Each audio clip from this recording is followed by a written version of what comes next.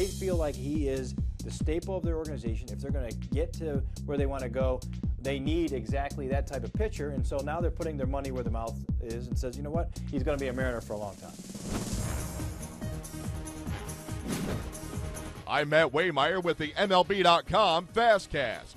USA Today is reporting that Felix Hernandez and the Mariners are close to a long-term contract extension that would make him the highest-paid pitcher in Major League Baseball history. At the age of 26, King Felix has a Cy Young Award, a perfect game, and 3 All-Star selections on his resume.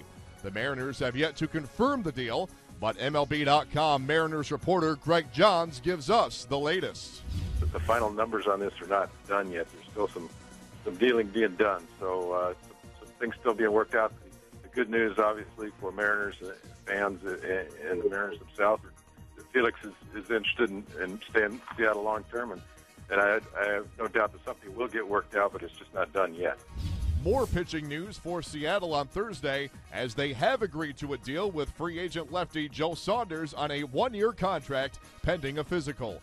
Saunders went 9-13 with an ERA just over 4 for the Diamondbacks and Orioles in 2012. And as to who will catch these Mariners pitchers, Seattle announced that they have signed Kelly Shoppach to a 1-year contract. The veteran backstop split time with the Red Sox and Mets in 2012, hitting 8 home runs over 76 games. The Mets added to their bullpen on Thursday, agreeing to terms on a 1-year deal with Brandon Lyon. The righty reliever compiled a 3.10 ERA in 2012 with the Astros and Blue Jays. The Indians avoided arbitration with utility man Mike Aviles by signing him to a 2-year contract worth $6 million. Aviles was the Red Sox primary shortstop in 2012, hitting .250 with 13 home runs and 60 runs driven in.